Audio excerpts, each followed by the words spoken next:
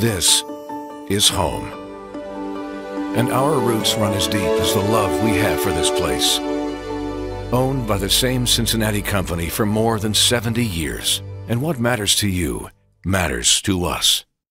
This is WCPO 9 News. Thank you so much for joining us for WCPO 9 News. I'm Craig McKee. Here's a closer look at some of today's top stories. We now know the name of the woman killed in a crash on Zor Road in Hamilton Township, Warren County on Friday. Police say 64-year-old Rebecca Lynn Murray of Blanchester was killed after losing control of her vehicle and driving off the road into a creek. Officers say she suffered from a medical emergency. She was wearing her seatbelt at the time of that crash.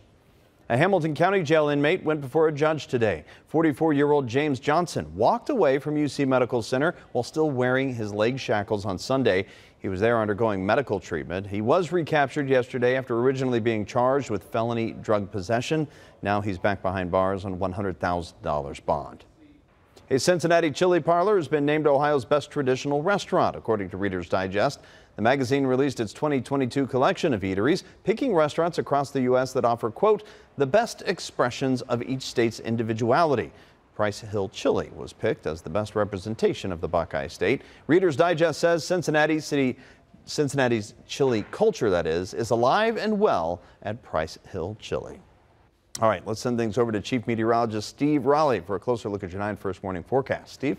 Yeah, we still have a chance to see a shower or a storm for tonight, but it's now more of a chance, and we're just going to stay warm and muggy, 74 in the morning, and then it's a repeat performance from Mother Nature. We'll do it all again, such as we had earlier today. 92 degrees, hot, humid, and a few storms that could turn severe. Temperatures in the 90s across the area tomorrow. It'll be upper 80s to about 90 through Friday. Only an early chance of a shower. The weather pattern breaks. More comfortable and not as hot. Pleasant for the weekend.